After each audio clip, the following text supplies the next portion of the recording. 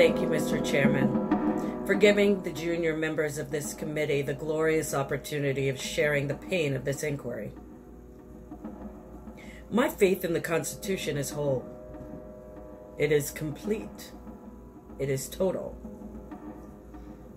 And I'm not going to sit here and be an idle spectator to the subversion and the destruction of the Constitution.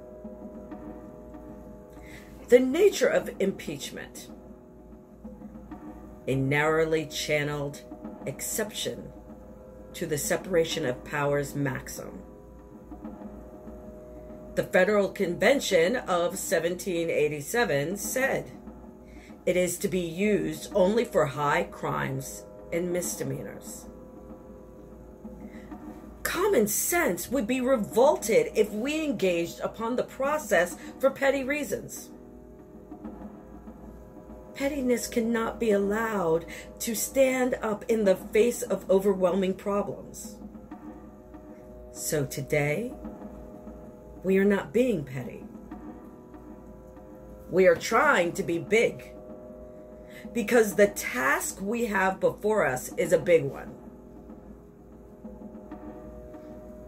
The Constitution charges the president with the task of taking care that the laws be fully executed.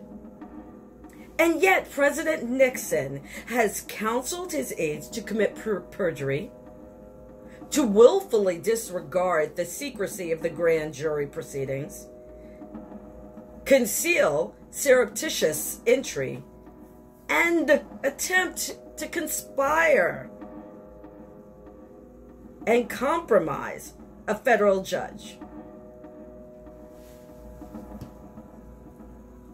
A president is impeachable if he attempts to subvert the Constitution.